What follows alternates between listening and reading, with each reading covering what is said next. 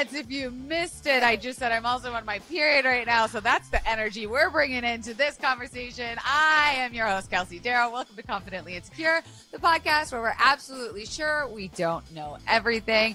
And this is going to be such a fun one because my friends are here. I love it when it's a friendship gang, just an excuse to hang and chill and talk with my pals. Our first guest, you know her. She is a friend of the pod. She's an advocate and an author, subject of my next documentary, you guys, and a somatic coach, and her friend, who is now my friend, who is a queer sex education and sex science leader? A sex science leader? That makes you sound like the head of the world. Sex science. We're going to do that. We have MARLEE Liss and Eva Bloom, you guys. Hi, friends. Hi. I am so excited to have you guys. You guys are both Toronto-based, where I was just visiting. I got to hang out with you. Eva, you took us to a drag brunch, which was so fun. And I feel like when you meet your people, and especially because you're like one of MARLEE's people, you just instantly know. Like when you connect, you're just like, oh, hi, I'm going to be friends with this person forever. Aw. Yes, it was like, welcome to this beautiful queer bookshop. I think we were both like, this is my favorite place to be in the world. Exactly. And your guys' friendship is so cute. And the reason why we are here to talk today is to talk about what you guys have created out of that lovely, gorgeous queer friendship, which is that you're both founders of the Fuck Comp Het Support Club. Yay. Yeah. Okay, well, for anyone who's like old or out of touch, break down what exactly those words are and what this club means. Yes. Yeah. Okay. I can start with the thing. Sure. Yeah. I mean, no judgment if you don't know what this means. Part of why we created this is because it took us way too long in life to figure out what this means. So Comp Het is short for Compulsory Heterosexuality.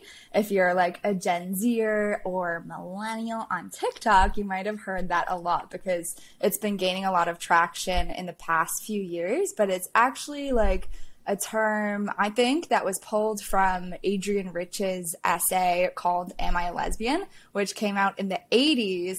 And it's basically like a very fancy form of an Am I Gay quiz that we definitely all used to do on BuzzFeed. So Comp Het is basically just like this idea or theory or thing that we've definitely probably all experienced where the world and culture just really expects us to be straight and kind of makes the default assumption that like if you're a female assigned at birth, then you're gonna love men and marry a man and like that is your destiny. And so Comp Het is everything that feeds into that kind of default assumption. Got it. And how did this club come to be? Yeah. So it came to be when MARLEE and I met. MARLEE invited me to be on her podcast. And she mentioned some like witchy things and that she'd recently moved to Toronto. And I was like, maybe I need some queer friends to do witchy things with in Toronto. Yes. And we met up once and like the shared experience that we have of both being lesbians who had initially come out as bi around the same time in 2018 and kind of had gone on this internal journey over the pandemic, over TikTok, and really being baby gays again and coming out as lesbians. We're like, we need community. Finding each other was so huge. We need more people. I will also say, I don't know about editing and stuff, but I think the 1980 essay is called Compulsory Heterosexuality and the Lesbian Existence, which is different from the very TikTok famous Am I a Lesbian like master doc, which did some excellent science communication and being like, have you heard of Comp Het? And we were all like, we should have earlier than this moment. Wait, I love that like both of those essays are so like masterfully different titled, but it sounds like equally as important. Like I do sometimes need the explain like I'm 5 or the For Dummies version of like ways to explain something because I guess because we're blaming it on Comp Het. We're blaming it on the fact that even our Canadian pals, our sisters and brothers and others up north are raised in a similar society. We're raised in patriarchy. We're raised in Comp Het. It's it's global. It's not just a Toronto issue or a Los Angeles issue. And I love that your guys' friendship was like, you're witchy and gay. It's like, find me one that isn't. Like, why do we all love witchy and like we all need community? Like, what is it about community that's so important to both of you? I don't know. I've like talked about this before and like to MARLEE too, that the first time I really sat down and had conversations with friends who were late in life coming out lesbians, it felt kind of like I didn't realize that I had been in a desert this whole time and like getting my first glass of water and being like, oh, like I can breathe again, this thing that I've been like trying to get and not getting. Yeah, just feeling that like belonging and feeling like validated and affirmed and yeah, because it's a wild journey to have everything you think you've known flipped upside down a little bit. Yeah. How about you, MARLEE? I feel that a lot. And like, that is such a powerful description, Eva. Like, especially coming out during the pandemic. It's such an isolating time during an already potentially isolating experience of just like being so in your head and navigating a lot of shame, which was definitely true for me. And I think just very simply like meeting people with shared experiences, the power of solidarity, being like, oh, I think it's just a feeling of belonging. Like, oh, I do belong here. I am normal. This is okay to feel this way. Like, I'm not alone in that. All of those moments feel so big. And I think because there's so, like we talk about inner child healing and shit, I'm like, when it comes to Comp Het, these are messages and like expectations of being straight that we've gotten since birth and probably even like before birth. But I mean, yeah, before birth. But it's like there's just so much to unpack and so many little moments where like I realized, oh, I was crossing my own boundaries and letting go of aspects of myself that are really important to me. And I didn't even know that at the time. And then to kind of be my grown up, this version of myself and meet people who are like, oh my God, I felt that too. It's just so healing and cathartic and like fun as well. Yeah. Before, because I want to get like the TikTok version or like the bullet point version of both of y'all's journeys, because I think we could do whole episodes on sort of like this coming out story. I want to ask, what does Fuck Comp Het Support Club do? And if people listening to this are like, oh my God, I love witchy stuff, I love inner child work, I'm coming back out, or I'm rediscovering myself, like what can they expect before we kind of get into the more of the inner workings of how it was built? Yeah. You go ahead, Eva. Yeah. Well, yeah, it really is like it's a beautiful community space to connect with people who, like you said, have either come out or are like rediscovering something about themselves. Even people who have like come out 10 plus years before, but have felt a disconnect from the community and want to re-enter the community as who they are now. But yeah, we have a Discord with lots of different like channels that are for different identities, to talk about like queer media, talk about Comp Het realizations. We have one for different like gender exploring and like questioning and queer and trans people. And then we have our monthly calls, which are really like an opportunity to talk to people who have similar experience, to like give that time to reflect and process and journal, and also have a dance party, because that's who we are. Don't I know it? Don't I motherfucking know it?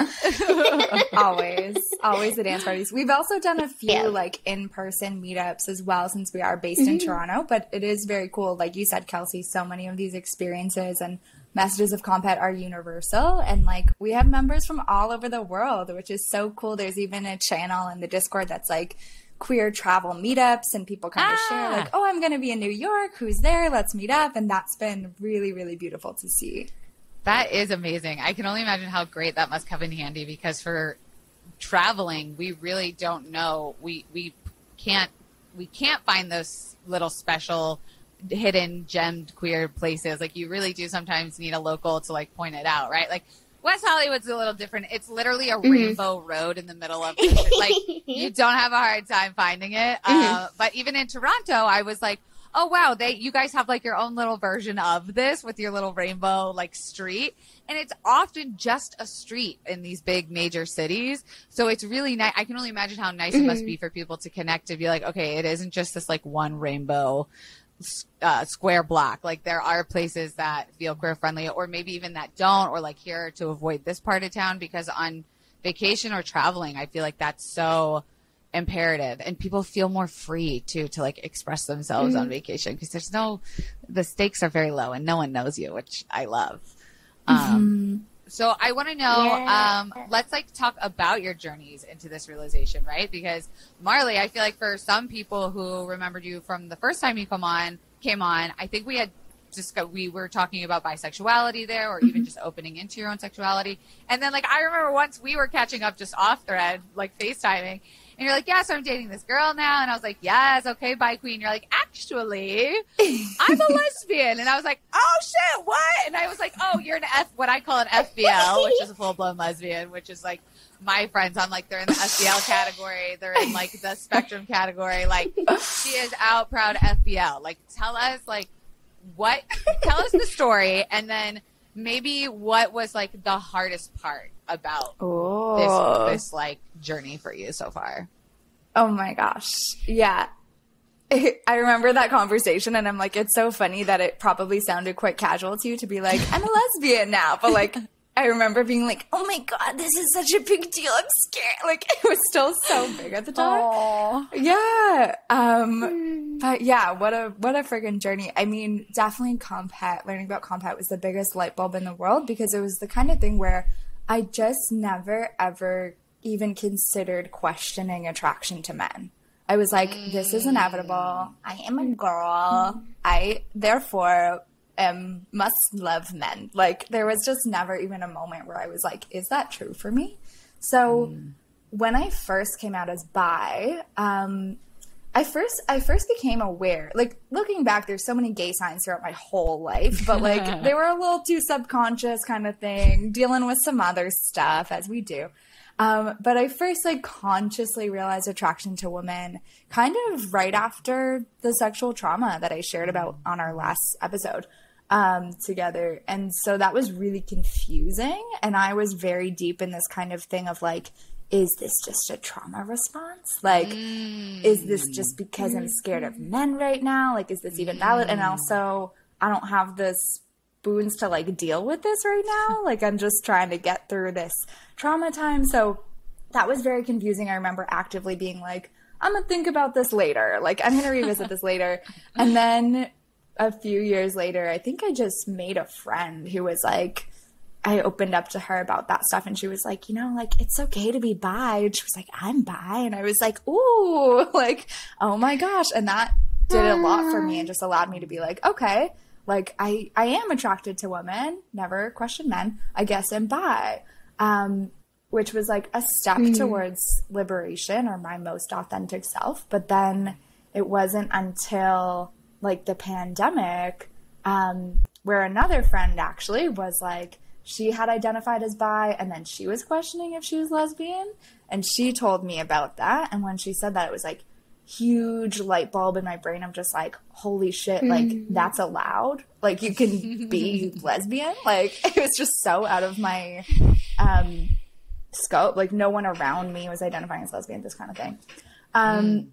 Also, a really big piece of that is like femme identity, because for my whole life, when I thought of lesbian representation, I'd think of like butch people, and I'd be like, well, that's not me, so therefore I'm probably not that. But then like starting to see femme rep, I was like, oh, you can be lesbian and myself. I can be lesbian and myself. It was like, oh, holy shit. So that was a big light bulb moment. And then I found the like, am I a lesbian master doc? And there was one specific line that said, it's a little like hetero monog. It's from the 80s, whatever. But it was like, or not hetero, but like monog. And it was like, imagine yourself with a man for your life. Like, not just sex, but picture spending your life with a man and like being in love, living together, whatever. How does that feel? And I felt like I was literally suffocating. And then it was like, now picture a woman. And I was like, that's so fun and beautiful. And so then I was just like, okay, you're probably gay. And then literally I watched the cheesiest musical ever, Prom the Musical, which came out on the day of my birthday, which feels like a gay sign from the universe. And I watched it with my mom while I was quarantining. And at the end, she was like, it's about two women in high school end up being gay, falling in love, all that stuff. At the end, she was like, that was cute. And I was like hyperventilating and crying. Like I was like bawling. And she was like, whoa, what's going on right now? You're sweet, so Mom. at that point, I was like, okay. And then I think it was like a few weeks and a lot of resources later that I was like, okay, I am ready to like embrace this. But it was so much like therapy and unpacking and even just being like taking the word lesbian and like shaking it free from all the shame and weirdness that I had associated with it. Like I couldn't even write it in my journal. I would write like, I would just write L, like the L word. I would just write L. I couldn't even write it. And then now I'm like, oh my God, I'm such a lesbian and I'm so proud. But like, yeah, big journeys for sure. I'm shocked that we left out the last part of, and then you found the love of your life, you're lesbian, Brittany. Yeah, okay. But that, like I said, that would require its own whole episode. It would just keep going. That would be a series. So, love you, Britt. We'll get to your own series. Eva, I would love to shift to your story because, and like, thank you, Marley, for sharing. I'm like over here snapping my fingers off. Eva, I've only seen you as out, and you know, that's when I met you. And then when I've watched your content and like watching your journey, I was like, holy shit, like, wow, what a transformation, really, like an evolution. I'm sure you hear that all the fucking time. But also I feel like it was like, just based on your content, it was like a switch that was like kind of switching, and then you shot out of a fucking rainbow cannonball, and now you are this like literal leader. Maybe that's where I got leader earlier. It's like you are this leader, like sex education, sex science. Like you have embraced this shit to be not only like such an like your true identity, but then to be a conduit for other people in education. I was just like, holy shit, this like, talk about a coin flip. Like, walk me through your journey. How did we get here? Oh my gosh. Okay. After hearing Marlee's story and then for you to say all those things, Kelsey, I have literal goosebumps. I'm like, it's so beautiful. Yeah. Oh my gosh. No. So I feel like in terms of, it definitely was like a gradual moment for me. Like I, like Marlee, so many gay signs growing up. I founded my high school's gay straight alliance. Yeah. I remember you telling me that when we first met. I was like, oh, so the, you know, quote unquote, the straight girl. So you've been gay forever. Founded your gay straight alliance. I was just so headstrong too. I was like, I'm gonna do this thing. We're gonna put gay posters around the school. Gonna go to all, yeah. But yeah, I was so straight, so in the closet, never question it. And it wasn't until I started sexting a girl that I met via sex blogs on Twitter, and then she flew to Toronto from Finland for a sex research conference. We booked an Airbnb. Gay. Cue me the night before on like the LGBTQ like hotline for youths. Still thinking I'm straight, but being like, I think something's going on. My gay. That's all I can say is, oh my gay. I'm telling you, your story is like shaking up a fucking confetti bomb and then like waiting for it to explode gay. I love that. But yeah, no, even we went to the Airbnb, first person ever to give me an orgasm. I was still like, I am heterosexual. And it took until the last day of the conference and the last keynote, and I realized that she was going to be flying home to Finland, and I wasn't going to be able to see her again. And I got this like pit in my stomach, and I was like, I think I have romantic feelings towards this girl, and I can no longer deny that I am not straight. And I went home, and my mom and my sister were just sitting at the table, and my mom's like, did anything interesting happen at the conference this weekend? And I said, yeah, there's this girl, and that's how I came out. Were they receptive?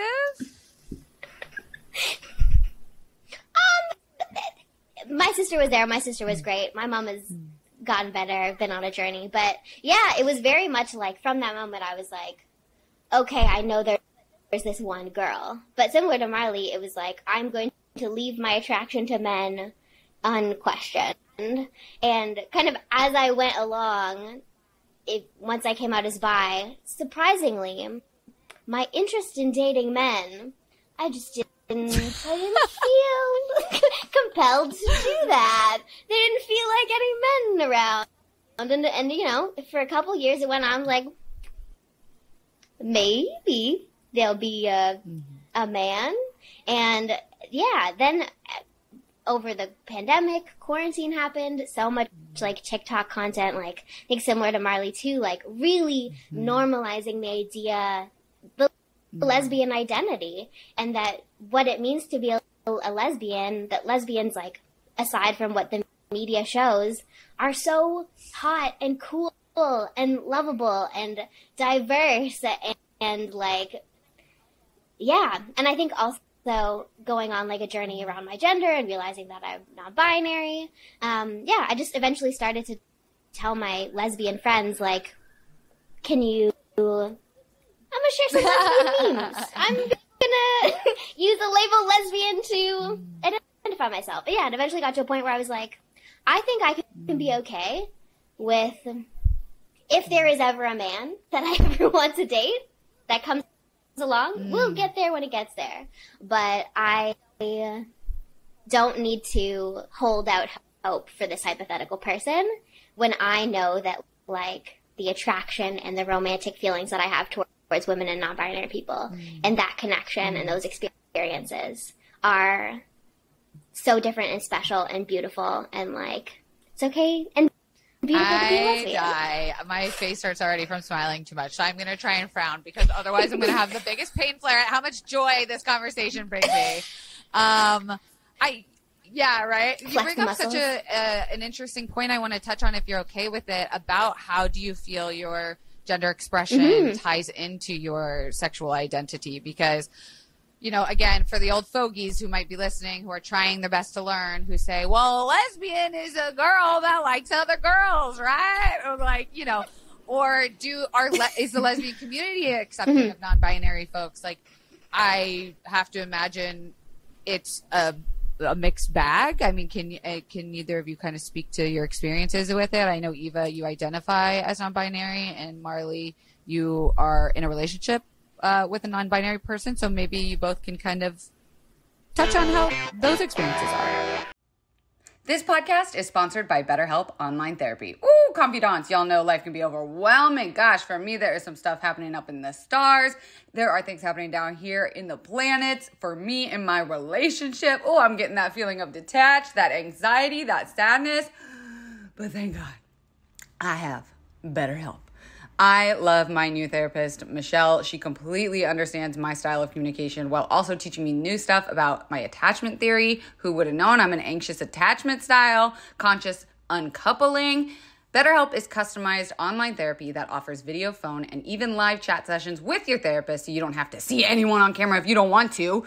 It's much more affordable than that in-person therapy, and you can be matched with a therapist in under 48 hours. This podcast is sponsored by BetterHelp, and confidants get 10% off their first month at betterhelp.com/CI. That's BetterHelp.com/CI. Back to the show. Language to describe people today. But yeah, if folks want to learn more about that, I love Gender Outlaws by oh my gosh, I'm forgetting. It always happens when it's live. It's like, I can talk about authors and books all day. The second you put a camera on me, I'm like, go, what is names? I can look it up. Gender outlaw. Exactly. Kate Bornstein. Kate Bornstein. Thank God for internets. Yeah. And then also, Stone Butch Blues by Leslie Feinberg. Also like a trans non-binary lesbian. Because it's, and like that gender nonconformity and that journey was very connected to me, like, as I think both in tandem. As I was conceptualizing myself as a lesbian and thinking about my life as something that would not necessarily revolve around men, I also thought about, like, how can my identity look if I don't center men in that? And, like, cutting my hair and surrounding myself by queer community and, like, other non-binary people, I was like, there was this, like, such freedom in that. So, yeah, in that way, the journeys and the discovery and the identity are very... It's so funny with, like, the hair with, like, queer just identity, because when I chopped all my hair off, people were like, are you non-binary now? I was like, well, I wasn't going, no, but I get why you all believe that just because I chopped all my hair off, but then that interties with cishet, which is why we're here. Or not cishet, comp het. I'm going to mix that up the whole fucking time. Anyway, Marley, let's talk about it. It's okay. Yeah, I mean, on a similar note to what you just raised with, like, the hair, I think something that was really huge for me and is still really, like, liberating and just a huge learning for me was, like, separating gender from expressions of masculinity, femininity, and, like, the interplay of those energies. Because I think that I did used to be, I'm sure I'm still problematic in many ways that I'll continue to learn, but I think I did used to be a lot more problematic, where I was like accepting of transgender, non-binary people, but I also was a little bit like, but I am really proud of, like, being a woman. Like, I was just kind of confused about, like, womanhood and, like, proudness around that. Yeah, femininity. And that's all amazing. You know, we can, like, celebrate womanhood for people who identify as women and stuff. But I also didn't realize that, like, femininity as a thing available to anyone regardless of gender was so and is so precious to me. And, like, being femme is probably one of my most, like, sacred identities at this point. Like, it's something I'm so proud of, and something that's really cool for me is, like, when I removed the male gaze, and as I continue to do that, I actually get more and more femme. Like, I'm feeling like, I, like, spoke to a law school yesterday at speaking on their campus, and I was like, I feel so Elle Woods. I was, like, wearing pink, and I, like, had my pink eyeshadow on and my sparkles, and I was like, this is so fun. And it's been so cool because I think there's so many ideas that, this is a bit of a tangent, but there's so many ideas and, like, I like things that really feed into rape culture that say that, like, femininity only exists to please a man. And there's something that feels so badass and radical and, like, about being both lesbian and femme, because I'm like, I really don't care what men think. I'm, like, genuinely just doing this for me. And I think that has allowed me to not only accept myself a lot more, but to be way more, like, to my core, accepting and just, like, so deeply happy for any gender expression. And I see, like, Eva and I see, like, my partner Britt, and I'm just like, y'all are, like, non-binary as fuck. Like, there's no, if someone tried to be like, no, that you must be a girl or a boy, I would, like, literally stand up and fight them, because I'm just like, but you're not. Like, y'all radiate non-binary vibes. And I think that my own realization that, like, I'm femme and embracing femininity and separating that from, like, woman or man that society's given us was just, like, such a huge liberating light bulb. Gosh, again, like, snaps to the highest umpteenth degree, because you're just touching on so much too of, I guess, like, why I love the idea of this being called a support club is because it is a recovery from the way we've been brought up. It's so much unlearning. And, you know, even with this podcast, there have been times where things have happened or conversations around certain topics where I've been like, ooh, did I sound too judgmental, or what's the opposite of woke? Like, problematic. Yeah. Yeah, exactly. Or, like, you know, sexist, racist, like, transphobic, homophobic. Like, was there ever conversation that has hit these airwaves where I've fucked up or said something, and that felt like, you know, at times I would look at my stats and I would see how many like women I had, or how many people that were white that listened, or like from what countries. And I was just like, are we just echo chambering each other's fears rather than growth? But I think there is a need to be held in a space that you feel like you can say, hey, I feel like this is going to be a problematic question or a problematic opinion I'm unlearning, but I don't know who the fuck I'm supposed to talk to about this, because I can read and listen to things for days, but if I can't be a human doing instead of a human being, then how do I grow? So do you guys feel like how have you created a safe container for people to show up and be like, I'm discovering, and with discovering is coming a lot of fuckery and problematic shit? Okay, I feel like this space we've created is the most, like, we all sitting in a circle versus teacher and class kind of separation. Like, it does not feel like, you know what I mean? Like, I feel like everyone's just so aware that we're, like, sharing wisdom and learning, and also just hanging out, like, just hanging out with each other. And that's one of my favorite things about it, is, like, there's such a, there's so much sharing of, like, resources and storytelling and experiences. And I think that the, like, shout out to whoever in the world created Discord, because I'm like, I really like the nature of it, because in our Zoom calls, it's like we're all in one space. In certain channels, we're all in one space, and we're really connecting on what we do share. And as, like, I love that meme that's like, I'm going to call LGBTQIA community LGBT. And, like, as the LGBT community, we do share so much experience and unpack and comp het, but then there's so many intersections within that, whether it's like trans identity, being non-binary, being femme, being masc, being questioning, being asexual. Like, there's just so many identities and experiences that weave into that. So I'm like, I feel like it's such a beautiful kind of humble environment where, similar to your whole pod, Kelsey, like, we're confident that we don't know everything. Like, there's that really clear, really beautiful honoring of, like, the wisdom that every single person brings because of lived experience, and a really gorgeous, like, that to me is such a kind of fuck you in a fun way to patriarchy, because it's like, nobody's like, in order to talk about this, you need to have a degree and be certified and whatever. It's just like, no, like, you're living this. Like, that is, thank you so much for sharing, that kind of thing. So I think it's really beautiful in that way. I also think one of my favorite things about the space is that it's really whole. Like, I feel like we've had moments where we're laughing and sharing memes and sharing astrology shit, and, like, talking about, we have a slutty stories thread, so people will be sharing, like, fun stuff like that as well. And then people are also getting really vulnerable about, like, coming out when they're in a marriage to a man after years, and, like, navigate, like, just, like, really complex, hard things, or navigating, like, serious homophobia in their families or communities. Like, there's just really a lot of depth amongst a lot of, like, fun and play. And I think that that is really essential in life. And I definitely feel it in the club as well. Eva, do you want to add anything to that? Yeah. No, I think the only thing I can think to add is that, like, yeah, I really feel that folks within the club approach stuff with such love and kindness.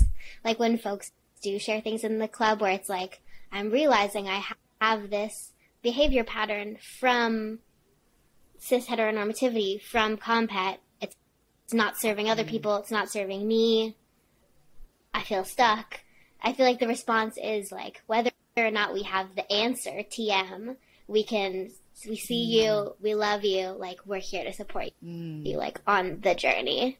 Yeah, that feels like the energy. It's one of those things where you say, like, oh, I wish I had this at X point in my life or Y point in my life. And so it really is exciting to know that this exists and is something we can share and encourage people to join, because again, I wish I had this 10 years ago, 15 years ago.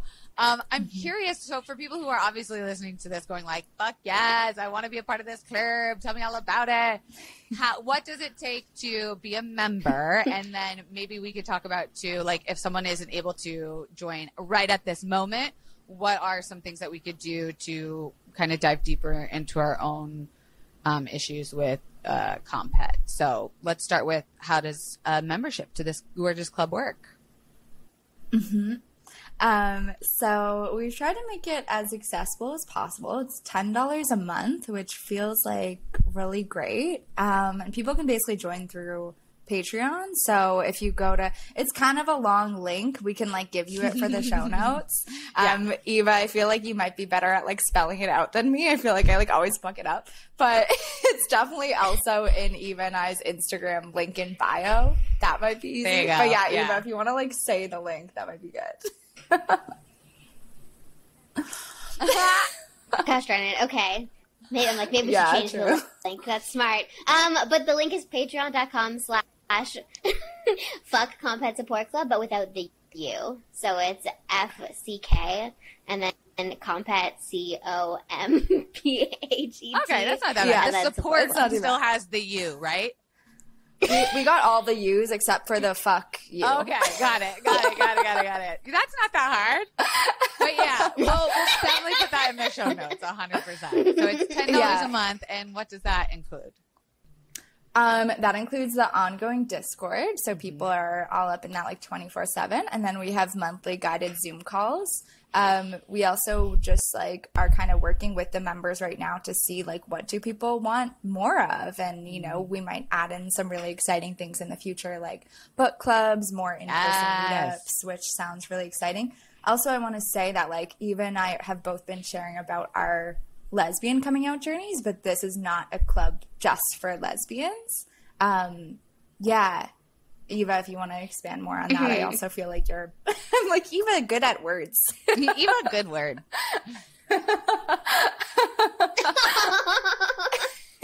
Oh my gosh.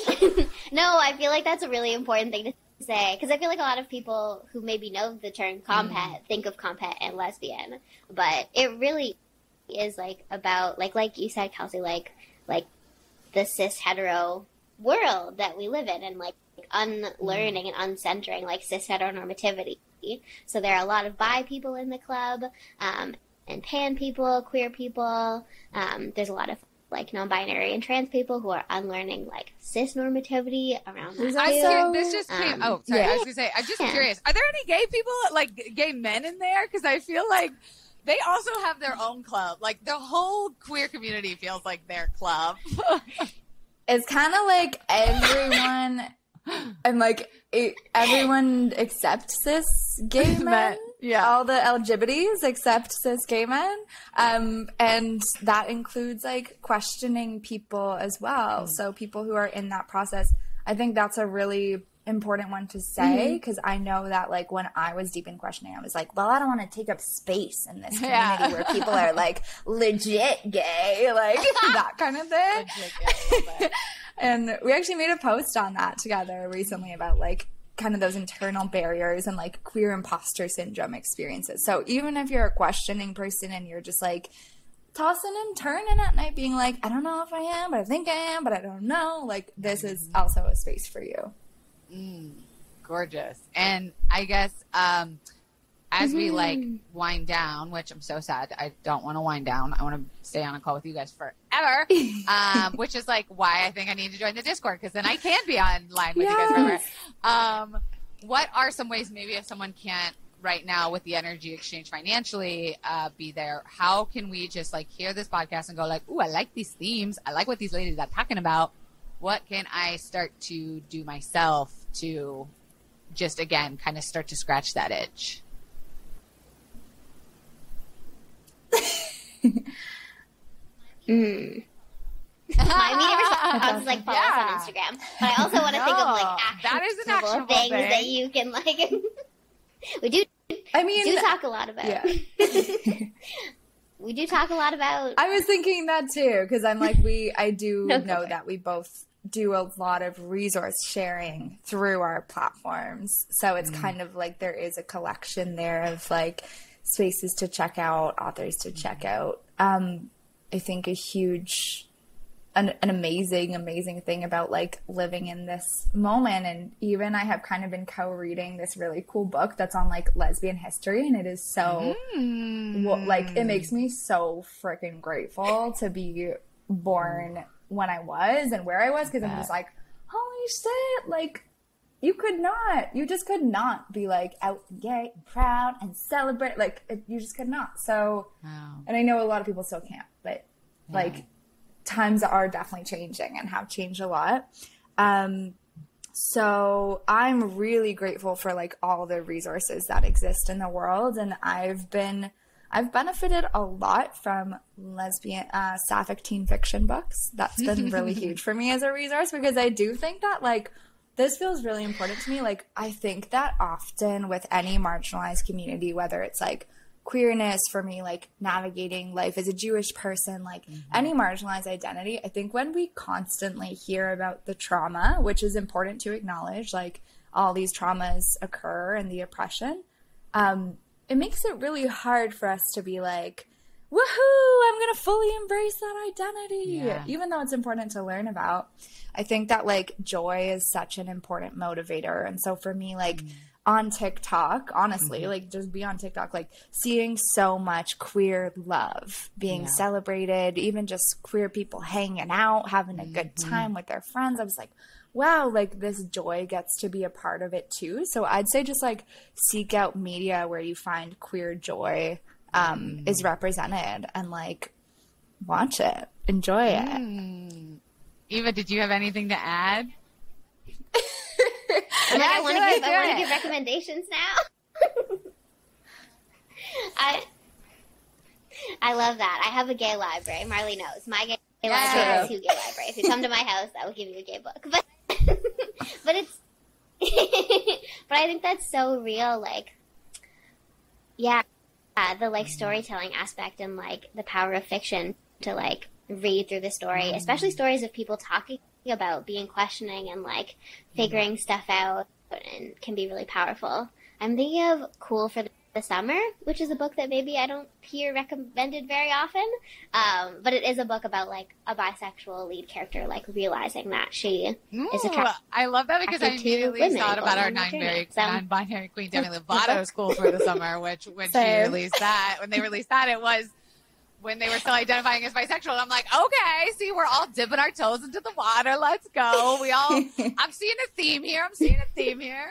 And then I would love for both of you to brag just about what you're doing also individually and what like kind of classes you have set up and resources you can share. So, Marley, let's start with you. What are you getting into? What can the people expect from you, and where can they find you? Well, one very exciting thing is the project on the horizon with Kelsey of like the documentary, and that was such a special experience, and I can't wait to like share that with the world. Me too. But that dives it. I can say. Yeah, it's not a spoiler alert. Okay. No, we've posted it all over social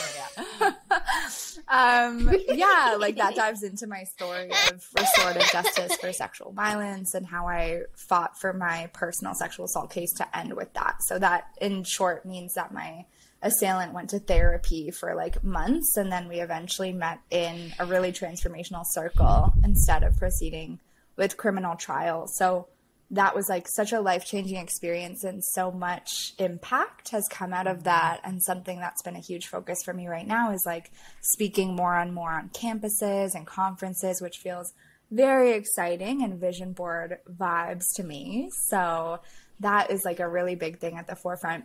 I also do a lot of work with somatic sex education and somatic coaching. So if people are healing from sexual trauma, doing a lot of unlearning around like body image. I also have a background in eating disorder prevention. So I do a lot of coaching work around like reclaiming self-love on not just a logical level, because I think a lot of us are like, I know I'm supposed to be nice to myself and love myself, but it's like we want to actually feel that on an embodied level where that expresses itself in the way that we breathe and in our posture and in the way that we like move through the world. So that's a lot of the work I do, is like putting it into our bodies. Some of my programs and stuff are transitioning right now, but if people just follow me on Instagram at MARLEE LISS, MARLEELISS, they can stay up to date there, and I'll be sharing some exciting announcements soon. You won't miss it. And sign up for your newsletter and all that stuff too, because you give great stuff. And Eva, where can people find you, and what are you up to?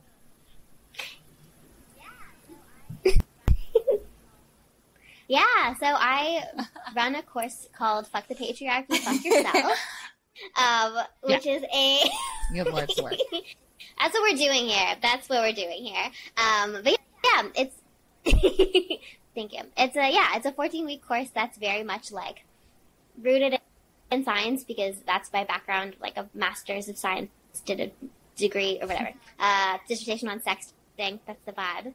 But yeah, really giving people tools, and then also a really supportive, like queer, I would say like forward community to work on unlearning a lot of sexual shame and really deciding and exploring like what are your authentic desires, like what does your sex life and sexuality mean to you outside of the patriarchy and comp het and all this bullshit.